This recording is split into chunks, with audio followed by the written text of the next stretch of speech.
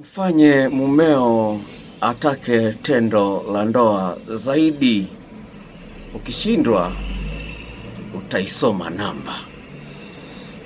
Haya ni maneno ya dada ambaye amenipigia simu asubuhi ya leo kama shuhuda baada ya mambo ambayo amemfanyia mume wake, ndoa ya miaka 13, kumshangaza mumewe na vidada kuona mabadiliko makubwa sana kwenye ndoa yake.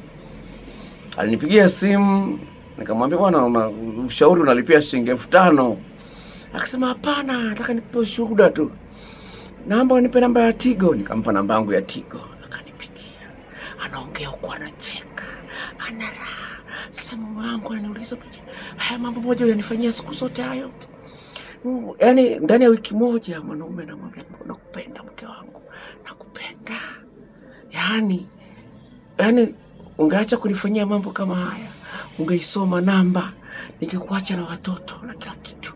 Yaani nikikutana akasema hivi, nikikutana na mwanamke anejua kunifanyia mambo kama hayo unaonifanyia wewe, ungeisoma namba. Yaani kwa maneno mengine alishachepuka, lakini hajakutana na utamu kama huo. Anamwambia nikikutana mwanamke anayenifanyia mambo kama haya unaonifanyia sasa hivi wewe, ungeisoma namba, nikikuacha na watoto nikiwatelekeza. Sasa mwanaume kasafiri, wiki nzima kasafiri, simu anapiga, anasema nikirudi ongezea utamu zaidi. Amesafiri, ambapo sio kawaida yake kusafiri kumpigia simu. Anasema anarudi tarehe 15, daktari niongezee mautundu mengine. Anarudi tarehe 15. Leo ni tarehe 7. Sasa unaweza kuona jinsi gani huyu dada amegundua kwamba kumfanya mwanaume akupende sio uchawi. Kwenda kwa mganga isaidii.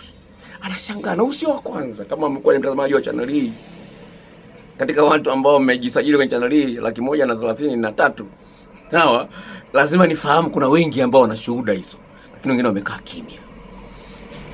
Sawa, wengine wananikandia na nini, I don't care. Sawa, kandia sana, I don't care. Lakini ukweli ni hivi. Napozungumzia kwamba mfanye mumeo atake zaidi tendo la ndoa, ni kwamba amalizie hamu yake yote kwako. Asitafute mwanamke mwingine wa kumalizia hamu alionayo. Ndio maana yangu sio kwamba atake zaidi. Maana yake ataka utamu zaidi. Sasa ni hivi, sawa. Ukiona mgeni anaomba chakula, muongezee chakula, maana chakula ni kitamu.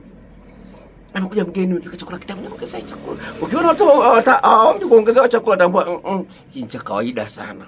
Ikiwa kitamu mtu anaongezea. Sawa.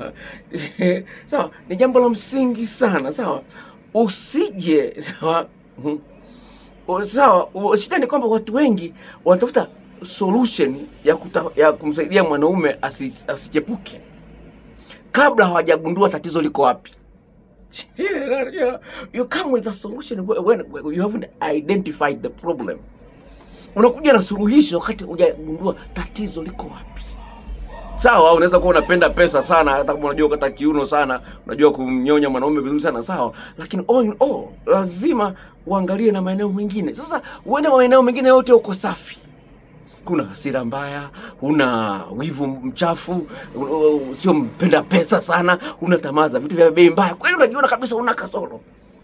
Sasa hapo ndipo kuchikia sasa. Ndio huyu dada anasema, daktari, mwanaume wangu ameanza kunipenda kwa kawaida, ndoa ya miaka 13. Kwa nini ushuhuda huu sio kama wa kwako? Kwa nini? Shida ni kwamba kuna mambo unayoyafahamu unafikiri kwamba yanatosha. Lingine, kuna mambo unayofahamu mambo sahihi, lakini huyafanyi kwa muda mwafaka au kwa usahihi wa kutosha. Kama nilivyozungumza kwenye ile video nyingine. Mwanaume mimi mmoja, lakini mwanamke mmoja ataninyonya chuchu zangu sisikii chochote kile. Lakini mwanamke akininyonya kuna tofauti yake, unaona tofauti. Mwingine akininyonya huku naona raha, mwingine sio ni raha. Mwingine akinishika hapa nasikia raha, mwingine sisikia raha. Inakuwaje? Umeshakutana na kesi za wanawake. Sawa, anasema mume wangu akinishika naona kama nimeshikwa na miba, lakini mchepuko akinishika nasikia utamu. Kama nikishikwa na mume wangu sisikii chochote, lakini kile kwa mchepuko anasikia utamu. Unashika kiutaalamu.